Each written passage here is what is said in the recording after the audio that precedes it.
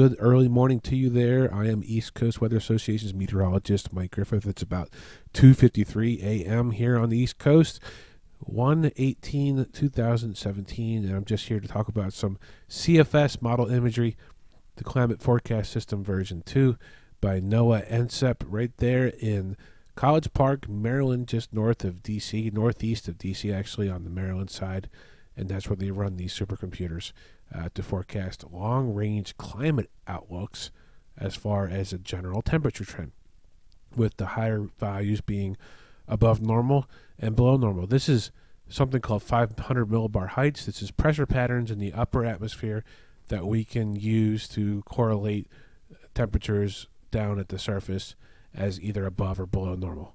So anywhere in the redder colors is above normal, and anywhere in the blue colors is below normal.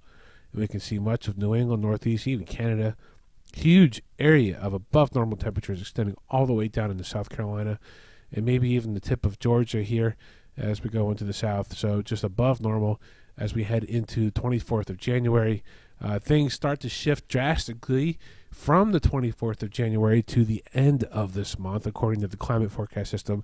And it looks like a lot of troughing here in the East Coast and cold air, and especially over North Carolina and even maybe Hampton Roads. It looks like a lot of this cold air is going to be centered. And this is through the 31st of January, from the 24th to 31st of January. So looking favorable for some type of coastal developments here anywhere along the mid-Atlantic as far as snow goes into the middle of 2 weeks from now, about that, or even a week and a half. The end of January is what we're looking at. And here is through the 7th of February here. This is overall 500 millibar height trends. And keep in mind, this is just a mean or an average. So there are some single models that could be close to the actual solution that it will be. And some of these are trending towards troughing here in the Northeast, including all the way down to North Carolina, which would include Virginia and Hampton Roads. And it looks like we are going to be in a much colder pattern through the 7th of February. So that is favorable for any type of mid-Atlantic system forming, maybe right off of Norfolk. That's what I'm thinking for the next, over the course of the next almost 3 weeks or so, I should say, just short of a month. Also, some troughing up here in Canada, and this could extend all the way down here into Virginia as well, because, again, this is just a mean. This is just an average of what we can expect as far as a bunch of different ensemble runs altogether.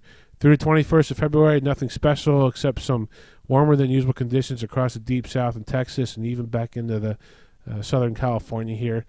And then we were right back into the last week of February from the 21st to the 28th this year, looking at more troughing here in the Northeast, and the troughing could extend all the way down into North Carolina as far as any type of winter weather, and also up in the Hampton Roads.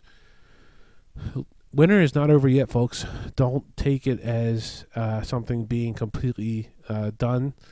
We're going to look at some GEFS, I should say, model runs tomorrow, or I should say later today, actually. Keep it tuned right here to East Coast Weather Association. I am meteorologist Mike